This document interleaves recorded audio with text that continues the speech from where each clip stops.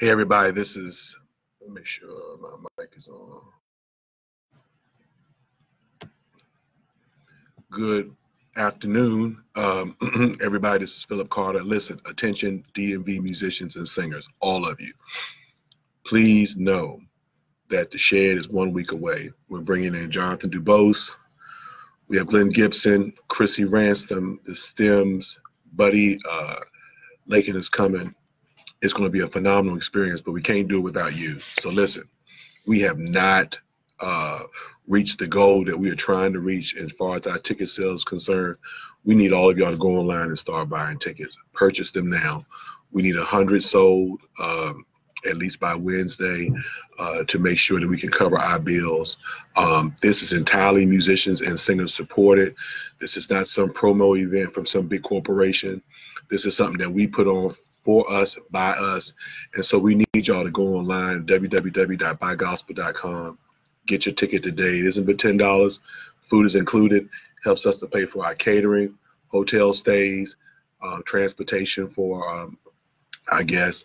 Helps us to even pay for backline that we need for the event to make sure we have enough stuff going on, enough instruments on stage, enough quality instruments on stage to make sure that things go on, to make sure things go correctly. Helps us to pay for venue costs. It helps us to pay for sound and things of that nature. So we really need your help. If you are musicians and singer and you're from the DMV area and you appreciate and support what we are doing, we're asking you now to go online, www.buygospel.com, and support us. Buy a ticket, whether you're coming or not. Go and support.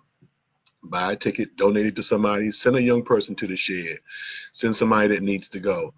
There are plenty of people in churches that need this kind of atmosphere, need this kind of training, this kind of fellowship. So spread the word for us. Please share this broadcast.